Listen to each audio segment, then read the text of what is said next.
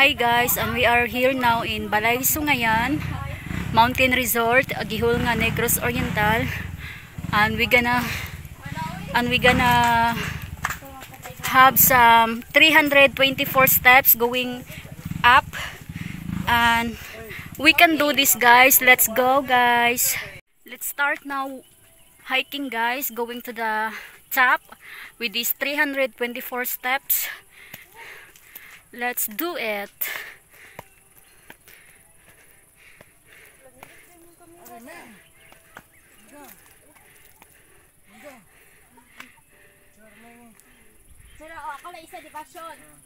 Can see the view from the bottom. It's so greeny.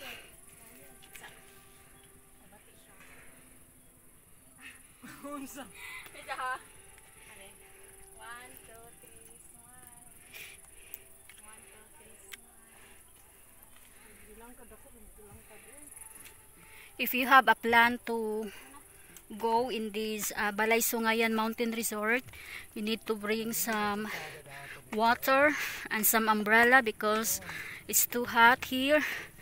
And also the old people, it's really hard to climb these stairs because it's very it is not safe for the older people to climb these stairs. Finally, guys, we did it. We are here in the top already in the Balay Sungayan Mountain Resort. Look at the view. It's so greeny, and you can see the city of Guihulngan there in the bottom. As you can see, guys, lots of mountains around here, and the place is so relaxing. And as you can see how nice it is, my sister, and as you can see, this is located from Guihulngan, Negros, Oriental, Balay Sungayan. This is a very relaxing place, but you need to hike a little bit. This is good for the younger people, but some of the older people can do it also. It depends with the health. As you can see how nice it is over here. Lots of flowers, surrounded by beautiful flowers. So pretty in here. I love that color, orange. It's very nice. Even though it's very tiring, we are very tired, and because of the hiking going up on this resort, but it's worth it. All the tiredness that we experience going up, it's very worth it because of the view. It's very nice, and it's so peaceful over here.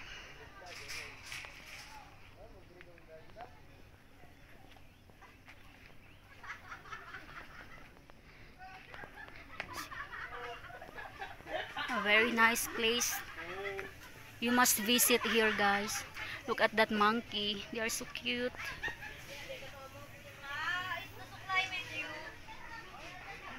And they have also some restaurant here that you can dine in. Balay Sungayan, Guihulngan City, Negros, Oriental.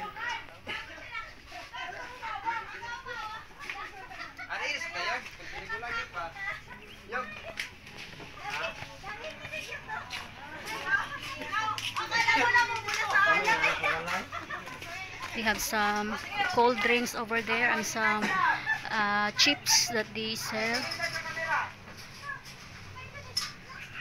A restaurant here.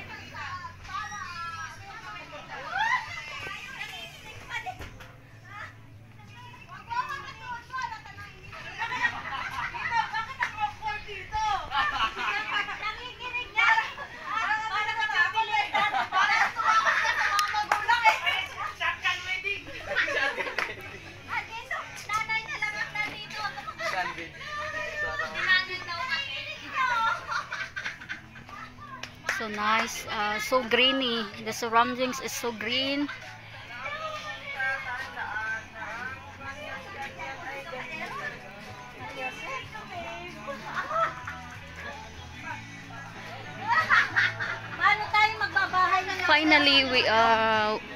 Finally I been this place now, and we've been trying before with my husband, but the van cannot handle the rough road because it's very low and the stones are very big, and our van is very low in the bottom, so we're not able to come this far.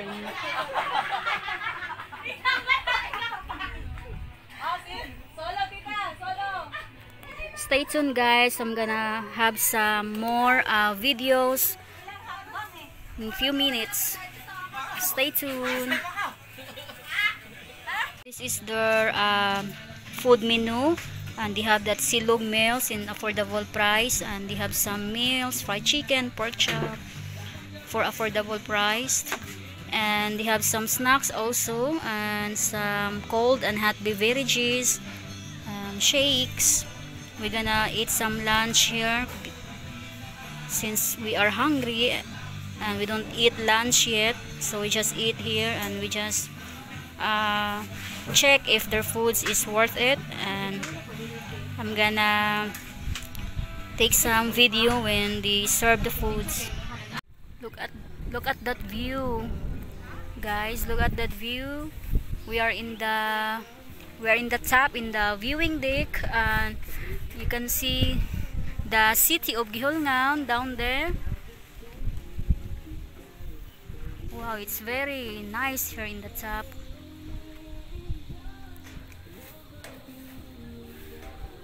Maybe this one is if you have some event that you can held here in the top. They have a lots of they have a big space here.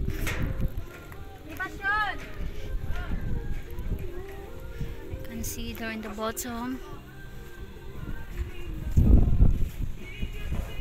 You must try to visit this place because this is worth it. The entrance fee is 50 pesos per head, and the children is 20 pesos per head.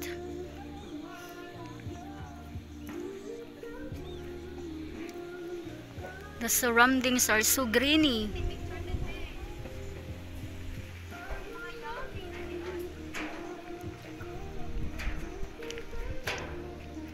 We're still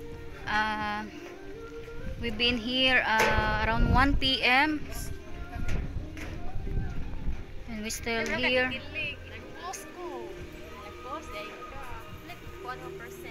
We're waiting for our foods. Duha lang. And guys, our food is already here, but I forgot to do a video because we are hungry.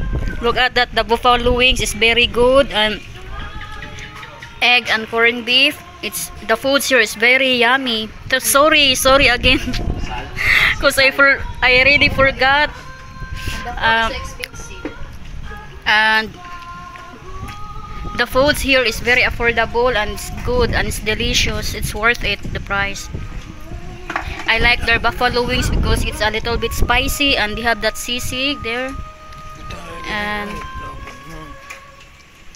it's delicious.